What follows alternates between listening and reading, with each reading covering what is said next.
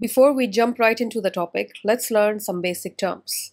When your jaw moves laterally or side to side, the side it moves toward is called the working side. That's where the teeth touch and help guide the movement. The other side is the non-working side, where teeth usually stay apart. Canine guidance occurs when only the canines on the working side touch during these side movements, thereby protecting the other teeth. But sometimes, instead of just the canines, a few teeth like premolars and molars join in. That's called group function. Canine guidance and group function are critical concepts in restorative dentistry. Knowing when to use each is key to designing functional and long-lasting prosthetic work. Canines, as we know, are the strongest teeth in the jaws, with the longest root and the strongest pedial support. That's why they are often called the cornerstones of the mouth. It refers to the disocclusion or separation of all the posterior teeth during lateral excursive or side-to-side jaw movements.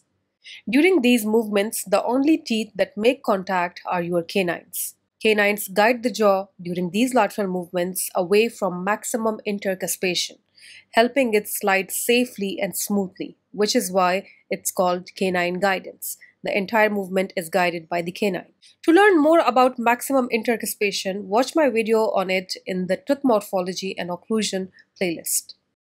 Group function, on the other hand, occurs when not just the canine, but also multiple teeth make contact during these lateral movements on the working side. This contact can involve the canine along with premolars, molars, or all of them together. In group function, the posterior teeth remain in contact and do not fully disengage on the working side.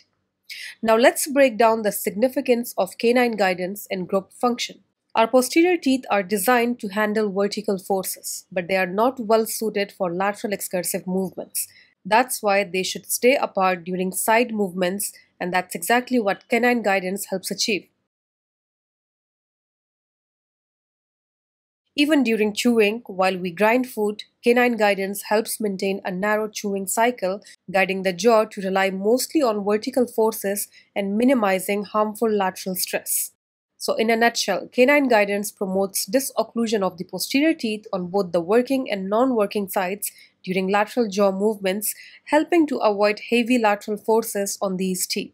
Canine guidance also helps prevent wear and tear of the posterior teeth and reduces strain on the masticatory muscles and the temporomandibular joint. It's often the preferred occlusal scheme in young healthy patients and is especially important when designing crowns, veneers, or occlusal splints. However, in some cases like class 2 or class 3 malocclusions, where the canines are either too forward or too backwards, they do not contact during these lateral movements. In these situations, we entirely rely on group function. Group function promotes disocclusion of the posterior teeth on the working side by progressive contact of the canine, first premolar, second premolar, and mesiobuccal cusp of the maxillary first molar on the working side. Group function also becomes necessary in patients with missing or worn down canines, especially in older adults, where it often becomes the natural occlusal pattern. And as mentioned earlier, in class 2 or class 3 malocclusions, group function becomes the primary form of occlusal guidance. I hope you enjoyed this video. If you think this video was really helpful, please do like, subscribe, share, and comment if you have any questions. Thank you for watching.